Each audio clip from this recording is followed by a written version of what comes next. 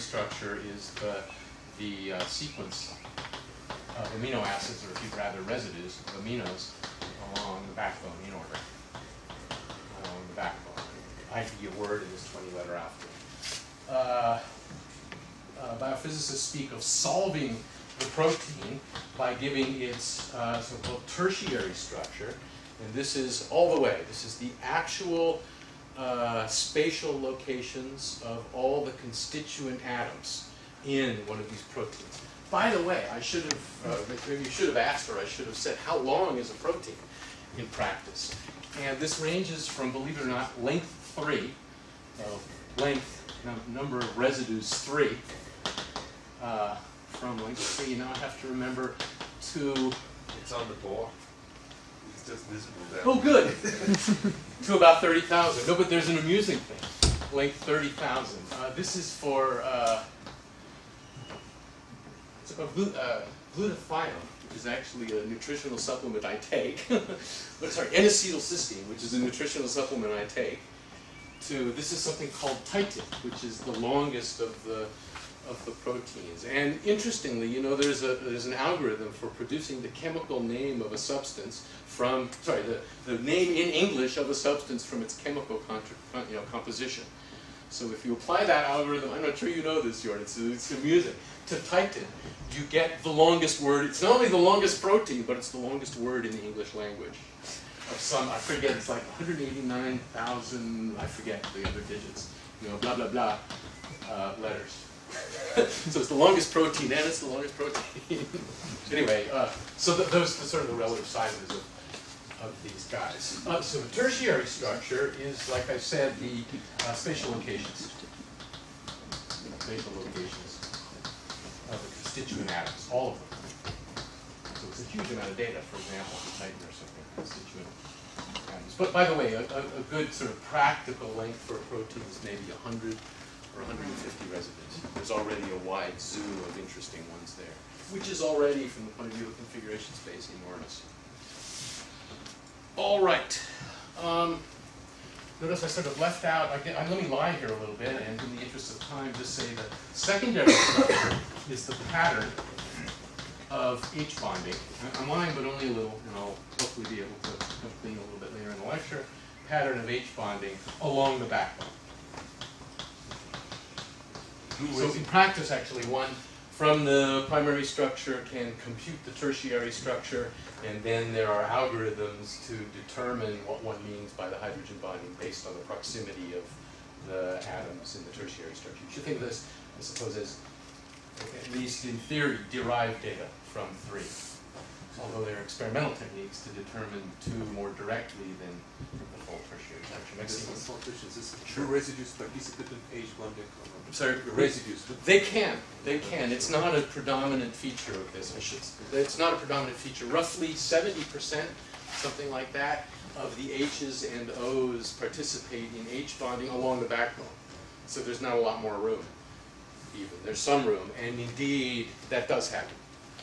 Both residue, and residue backbone hydrogen bonding, but it's not a major. But there are sulfur bridges. So there are disulfide bridges. One of the 2 of the residues contain sulfur atoms, and one of them, cysteine, there are actual chemical bonds that form, the disulfide bridges. And those lead to, anyway, they're sort of a special case, I guess I would say. This business is sort of, everything's a special case. There's no theorems here, so we're learning, which makes a model problematic, but I'm coming to the model that seems to do some justice to this zoo. Let me just quickly, let me just quickly explain. The human knowledge of primary structures is in a Swiss databank called SwissProt, and there are about 6 million entries in this databank across all species and across various experiments, and there's lots of duplication and lots of errors. This is sort of not quite to be trusted. There's a subset called Uniprot, which is, rather than computer, human-maintained and is much cleaner data. Never mind. The tertiary structure is included in something called the PDB, the Protein Data Bank, and this has, as of last week or something, about 60,000. entries, and this is this massive database. Clearly 60,000 times 150 times the 10 or 12 atomic locations, whatever, per residue. I mean, it's an enormous database. As you and I have learned, fraught with errors and problems and diseases and so on. You would think something this important would be remediated to something clean and beautiful, and they've tried. But the data goes back to the 70s even, so it's hard to sort of clean everything up. All right, I'd better move on. Did I pause for any more questions? No, that's the discussion of proteins. I wanted to put sort of things into perspective. Here's the discrete model. So we move on now to the combinatorial model. And it's going to look, at first blush, kind of stupid and boring. But you'll see there's some more going on here. So the discrete model, the combinatorial model, is very simple and sort of probably very natural to most of us in the room. It's just there's an obvious fat graph sort of staring you in the eyes, I think. Namely, we have this peptide unit, CN, C alpha, OH, like that. And to that, I'm going to associate this little fat, I can say easily, fat graph building block. So there's this obvious little piece of a graph to associate, where in effect that's a C, that's an N.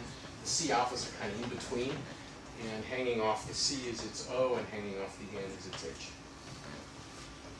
So sort of brutally simple. Now when we have one of these proteins, one of these linear polymers, you imagine a bunch of these concatenated, and simply, first blush, concatenate them in the most boring possible way. We have the first peptide unit, and we just glue it on to the second peptide unit, which we glue on to the third peptide unit, on another 20, whatever it is, 1,000 times.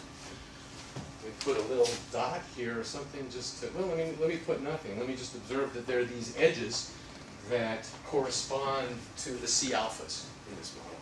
So it goes, C and C alpha, C and C alpha. All right, so it's not quite this boring. Namely, let me observe that if so, now we're going to finally get to some geometry. How are we going to capture the geometry of these peptide units and so on? It's sort of obvious as soon as I say it that we should somehow use SO3. We should somehow be talking about SO3 graph connections on something or other. Because after all, we're in 3 space. So associate, there's the punchline, here's the mechanics of that. Associated with a peptide unit is in the following canonical way, a positively oriented orthonormal 3-frame. Namely, look at the displacement vector from C to N along the backbone and take the unit vector in that direction. Now we got a vector in an oriented plane, so we have an oriented, we have a positively oriented orthonormal 3-frame. Or more brutally, and as we do on the computer, take also the displacement vector from C alpha to C, and take it in this plane, and it's in the peptide unit, so it's in this plane. Take its orthogonal projection and take the unit vector. And then, so we've got a U and a V, and then take the cross product, U cross V. So associated with each peptide unit is a positively oriented orthonormal 3-frame in the way I just described. And now I'm going to go back and I'm going to modify this construction in the following kind of keen way. Sort of as akin to a fat graph, or sort of a very natural thing to do. Namely, I got a 3-frame here, and I've got a 3-frame here. I've got a 3-frame here, and I've got a 3-frame here. And of course, given 2 positively oriented 3-frames, there's a unique element of SO3 carrying the one to the other. Okay, fine, there's an element of SO3. There's a kind of a competing element of SO3 where I keep this one fixed and turn this one over. Rotate by 180 degrees about the peptide bond in this peptide unit to get the first 3-frame and now another one, and hence a second element of SO3. So now I got 2 elements of SO3. And let's do this. Let's figure out which one is closer to the identity in the unique bi-invariant metric on SO3. And if the first one is closer, then I just draw this edge. And if the second one is closer to the identity, I'm going to put an X on it. I'm just trying to say, is the cheapest way to get from here to here just kind of pull it over, or is it cheaper to twist to pull it over? So the very natural, what I'm doing is I'm, if you think about it, discretizing the natural SO3 graph connection. Z2 by Z2. I'm thinking that this mapped to Z2 from SO3. So do this along the backbone as the geometry tells you to. You go to the PDB and calculate and blah blah and figure